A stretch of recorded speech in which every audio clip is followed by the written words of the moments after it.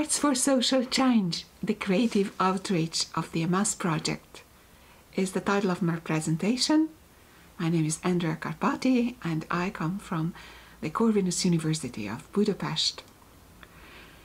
The project is part of the Acting on the Margins Arts as Social Sculpture project, an international endeavor executed in the framework of the Horizon 2020, one of the grants which has a very interesting name, Socio-Economic and Cultural Transformation. We are a University of Economics and we have social consciousness and also different programs in social science and communication. So this is a grant for us, very relevant activities.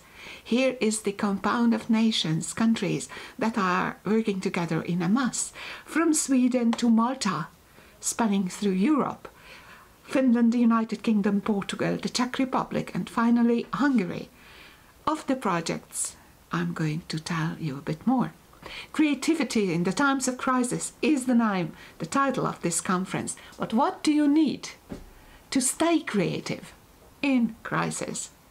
You not only need your fantastic creation skills, but you also have to be resilient and self-assured. So these are these two sets of skills that we strive to develop.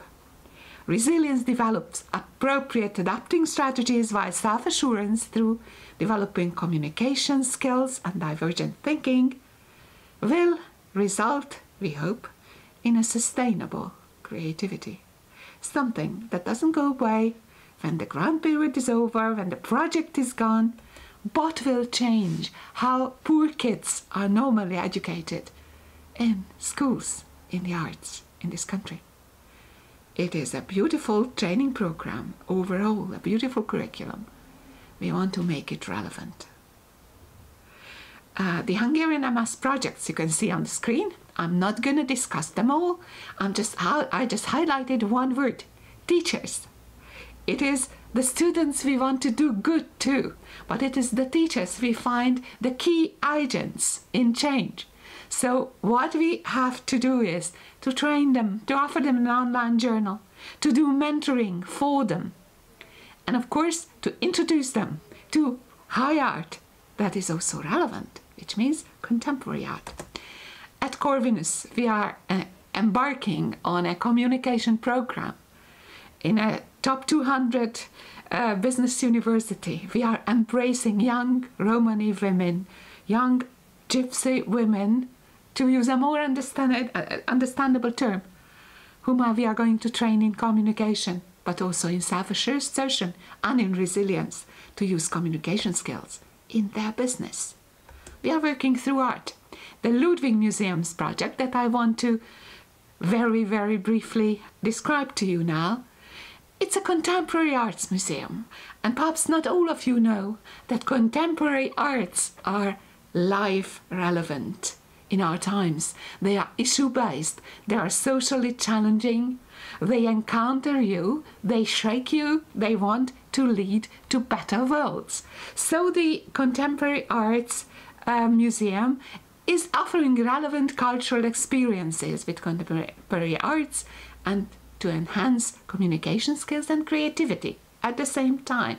Not just artistic self-expression, but communication you can use when learning different disciplines.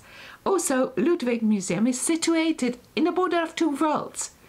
Museum office buildings and elegant housing on one side, on the other side, ghettos of the poor. Low SAS families who never go to the Ludwig. However, it's just a few steps away, but now they will. Because our project in AMASS has the title, It's Your Life.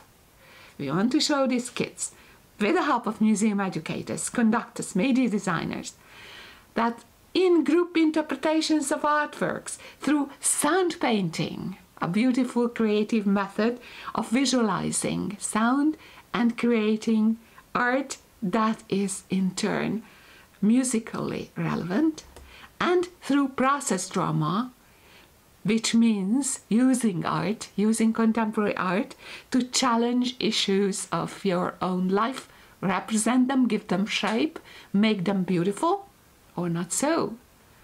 Anyway, make them tangible. Be resilient in creating, act together, and perhaps change your viewpoint, change your perspective about life.